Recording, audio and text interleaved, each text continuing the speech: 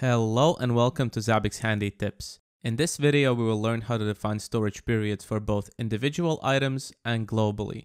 First, let's define a custom history and trend storage period for one of our items. To achieve this, we need to navigate to the configuration host section, find an existing host or create a new one, and click on the items button next to the host. Next, we will create a new item by clicking the create item button. As always, let's give our item a name and a key. I will create an item for system uptime by using the system.uptime agent key. Now let's define our custom storage periods for this item. Let's set the history storage period to 30 days.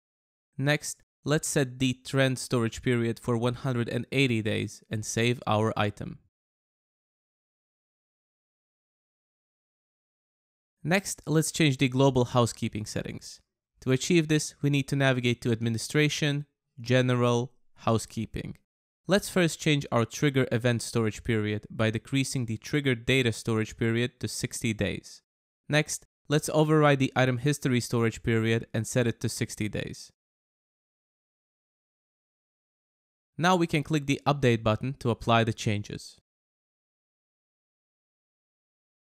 Now let's navigate back to Configuration, Hosts, find our host, and click on the Items button next to it.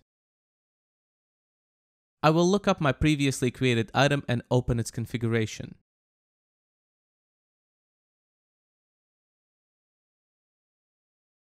If we hover over the green information icon, we can now see that the custom history storage period has been overridden by the history storage period that we have defined globally.